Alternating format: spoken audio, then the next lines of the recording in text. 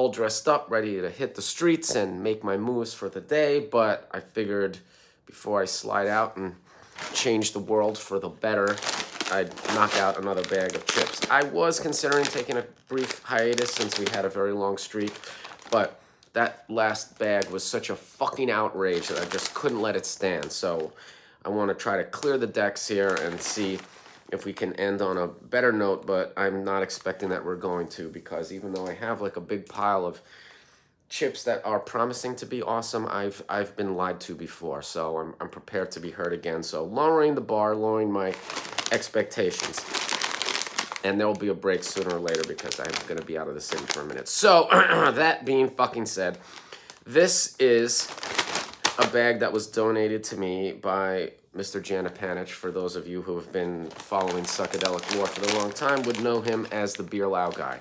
And he brought me back, he's from Thailand, and he has a supermarket in Jersey that he goes to that specializes in Thai food, and they have imported chips, and so he got me this. Now this is from Thailand, but it's a series called Inspired by America, so I'm assuming that these are their interpretations of what American people eat, and this one is lobster roll.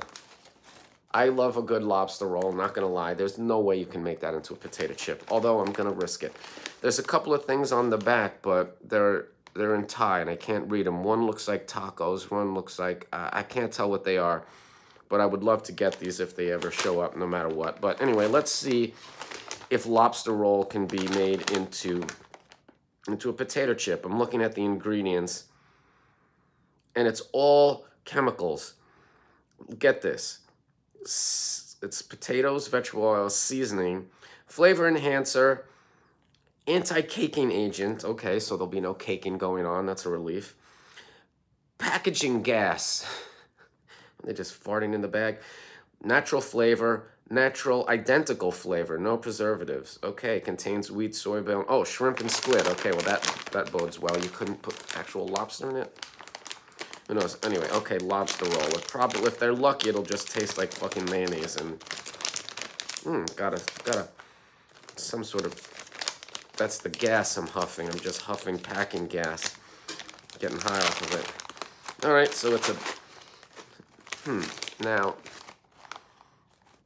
do I smell the sea? No. Well,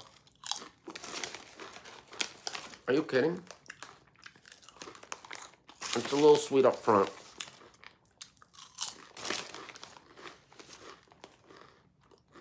Maybe I'm in a good mood. I'm in a receptive mood. I definitely taste the seasoning. What do they put on lobster roll? They got chives and they got flavored like tartar sauce. Yeah. And there it is. I've tasted this before. That fake crustacean flavor is like almost there. Yeah. This.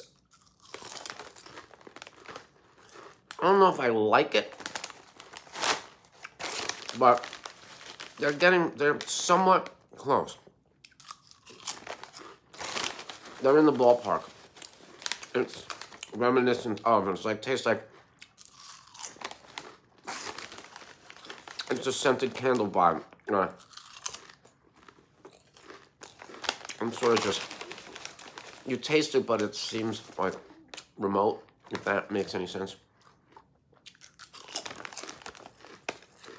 Mostly tastes like tartar sauce, but I'm happy just because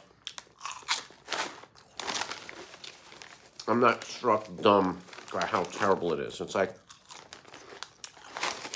fun. Wouldn't recommend it, wouldn't ever eat it again. But I'm entertained. And this is with 7-Eleven. What does that have to do with anything?